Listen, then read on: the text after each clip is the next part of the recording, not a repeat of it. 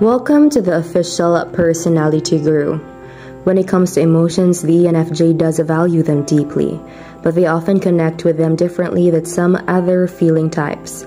The important thing to consider is what type of feeling function they use and what their reasoning for this is. For the ENFJ, emotions are something to value and always take into account, but it is often focused on the emotions of others.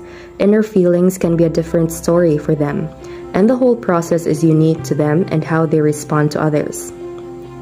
Today, let's talk about the ENFJ feelings and emotions, how the ENFJ handles inner feelings. Before we start, make sure to subscribe to the Official Personality Guru and ring the bell icon to get regular updates on our latest uploads. And if you like this video, click the thumbs up button and share it with your friends.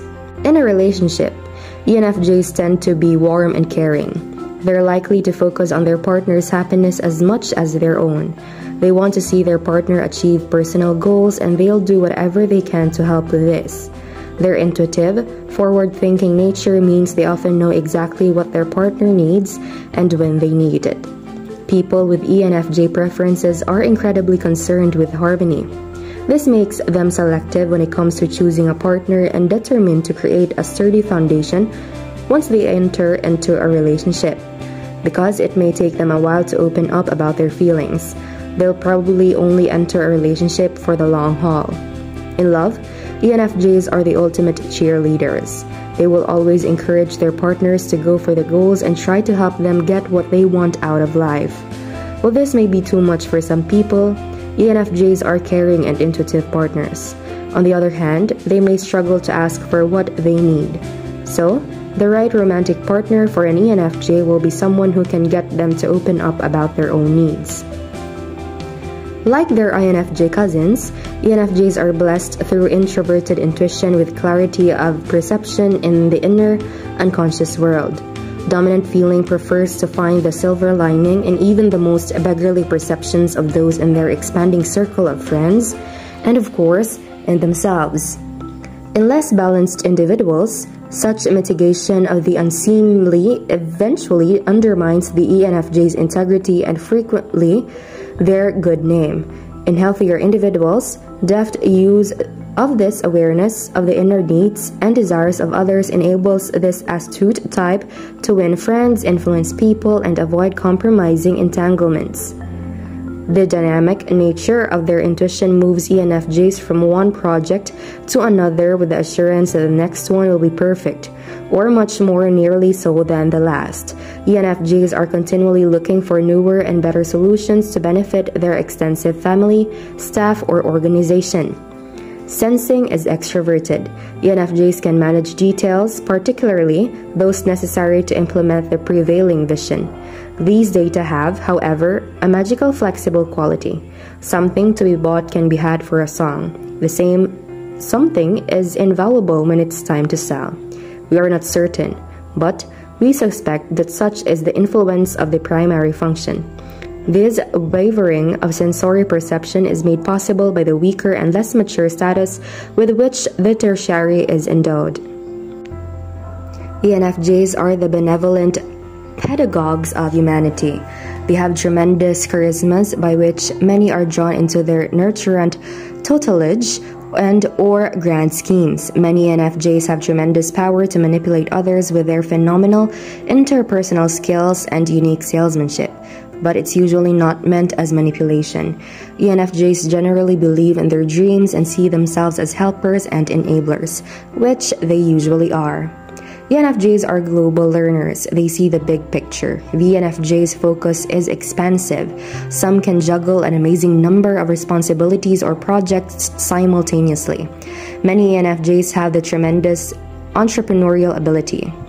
ENFJs are, by definition, Js, with whom we associate organization and decisiveness, but they don't resemble the SJs or even the DJs in the organization of the environment or occasional recalcitrance.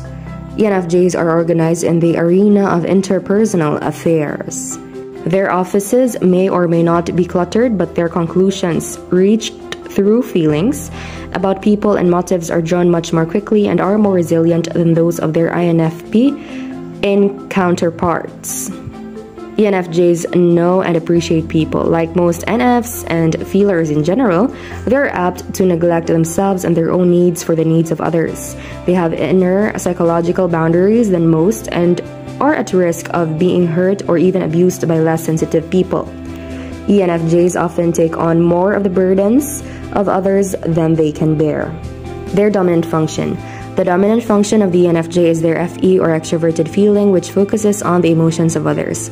For the ENFJ, emotions are deeply important, but they are drawn to focusing on those around them. They are in tune with the feelings of other people and can often get a strong sense of what they are experiencing just by being around them. They combine this with their natural intuitive function, and this helps them to understand people better. For the ENFJ, the emotions of others are truly important and valuable for them. They want to know how to help people, and so connecting to their feelings is vital. ENFJs naturally feel a strong sense of the emotions of others. Even if they wanted to ignore this, it would be nearly impossible for them. Even if the ENFJ isn't actively trying to understand how others are feeling, it is something that comes to them subconsciously. At the same time, this causes ENFJs to care deeply about those around them, wanting to do what they can to improve their situations. They want to find the best means of relieving stress from others and want to help their loved ones find happiness. ENFJs will work hard to provide for others and ensure that they are happy and cared for. They spend a lot of their own time and energy working to tend to the needs of their loved ones since they care about their feelings and want to always be considerate of them. Being that their dominant function is connected to feelings and emotions, the ENFJ holds a deep value for them. They prioritize the emotions of others over many things. Even though they are logical people, ENFJs are often good at seeing the more logical result of a situation. But at the same time, ENFJs don't prioritize this logic when someone's feelings are at risk. They care more about ensuring the happiness of others and often feel that this is more important when it comes to making decisions and choices in life. How about you as an ENFJ or any other personality type?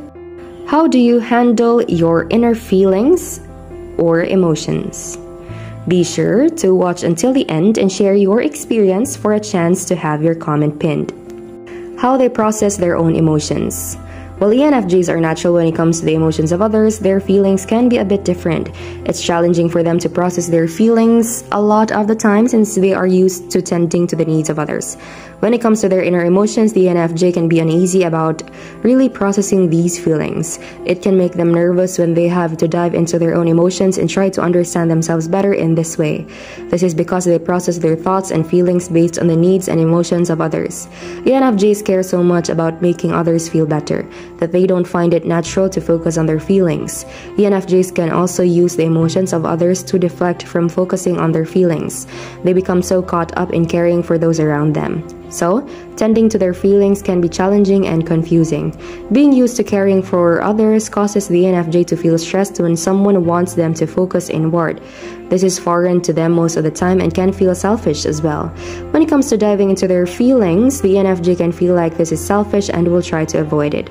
For them, it is more comfortable to tend to others, and so they can be deeply hesitant when it comes to their inner emotions.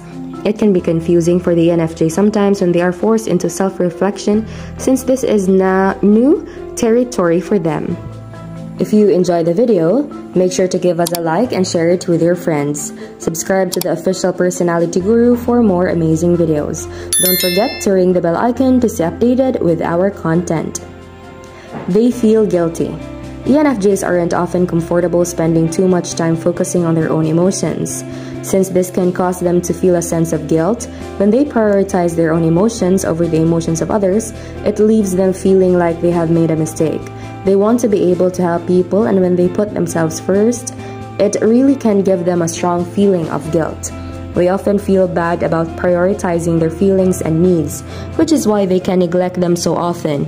ENFJs put others first, and when they take time to process and focus on their inner feelings, it causes them to feel bad about this. They feel like they should be putting someone else first and stop focusing inward. This can cause the ENFJ to spend too much time pushing aside their own emotions, which can cause them to fester and build up inside of them. Their feelings become neglected and pushed aside, which is something that can be stressful for the ENFJ later on. They do need to learn to look inward sometimes and tend to their desires to care for others the way they want to.